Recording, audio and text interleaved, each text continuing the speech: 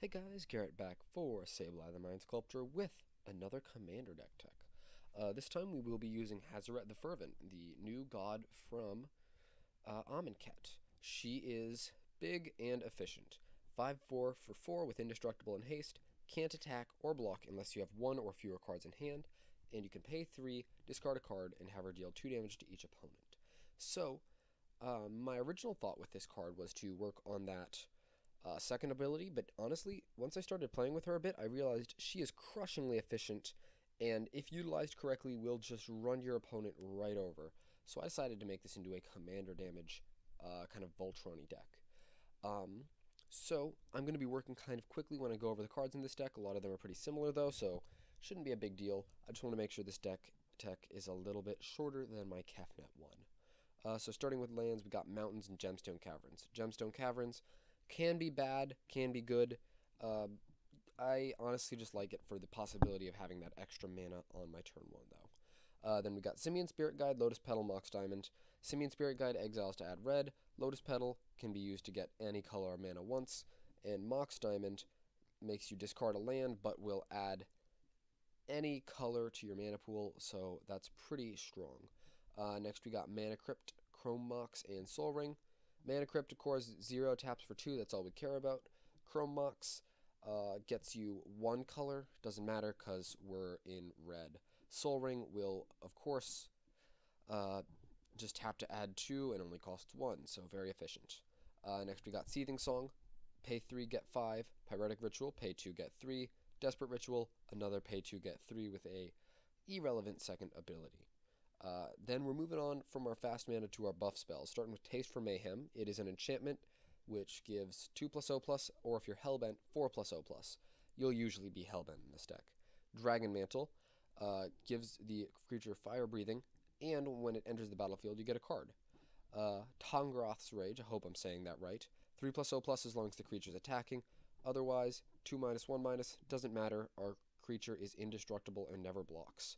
Onagata, 3+0+, a little bit more expensive Bone Splitter basically in our deck.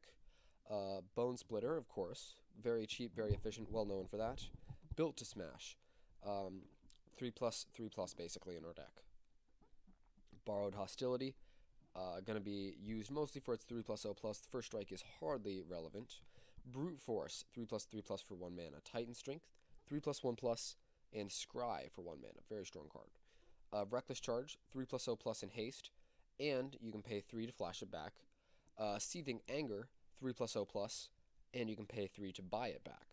Amok lets you discard cards to put +1/+1 counters. Sadly, the discard is random, but it honestly doesn't matter when you're emptying out your entire hand anyway. Runechanter's Pike, X+0+, where X is the number of instants and sorceries. This card has been a huge underperformer in my testing, but honestly, I don't know what to replace it with. Hero's Blade, 3+2+, whenever a legendary enters, auto-equips. Very strong. Immediately pumps Hazoret to 8 power.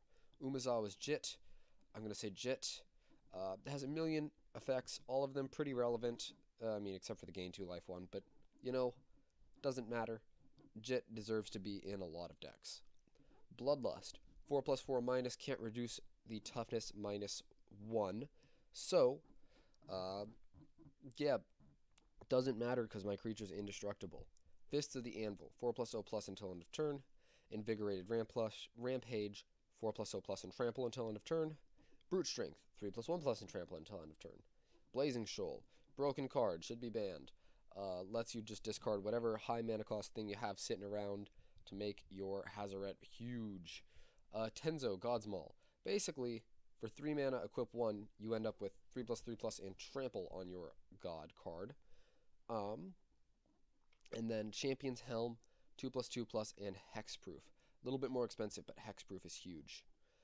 Next, we got some double up effects. These first ones are going to be double strike. So you got Teamer Battle Rage, double strike, and trample. Assault Strobe, 1 mana for double strike. Uncaged Fury, +1/+1 in double strike. Insult to Injury. First side, damage can't be prevented this turn. If a source you control will deal damage, it deals double that instead. Injury, 2 damage to target creature, 2 damage to target player. So, just a nice little thing. Fatal Frenzy, X+0+, where X is its power, sacrifice it at the end of the turn. And Rush of Blood, same thing, except no having to sacrifice it at the end of the turn. Curse of Bloodletting, you'll put this on one opponent, and it'll double up the damage that you do to them. Gratuitous Violence doubles up the damage that your creatures do. Furnace of Wrath doubles up all damage. And Dictate of the Twin Gods doubles up all damage with Flash. So, basically what you're going to do is use your fast mana to play one of these double up effects and some pump effects, and you're going to get to 21. In testing, I've had this deck win pretty much always on turn 4 or 5 as long as they don't have blockers, and even through blockers sometimes if I've gotten my good draws. This deck does have a few consistency issues if you don't have enough fast mana in your hand, so I could see cutting some of the pump effects for some fast mana if you guys so desire. Moving on, we got our card selection, which is very necessary in a deck like this where you do need your fast mana, everything on time. So, Tormenting Voice, 2 mana, discard a card, draw 2 cards. Magmatic Insight, 1 mana, discard a land, draw 2 cards. Cathartic Reunion, 2 mana, discard 2 cards, draw 3 cards. So these cards will all let you pitch whatever is useless, pick up another 2 cards. Same with Wild Guess, discard a card, draw 2 cards. Gamble lets you search your library for any card and then discard a card at random, which sometimes ends up doing nothing, but, you know, it's usually very good. Faithless Looting, everyone knows what this card does. Just discard 2, draw 2, and then you got flashback if it doesn't work the first time. Then lastly, Wheel of Fortune.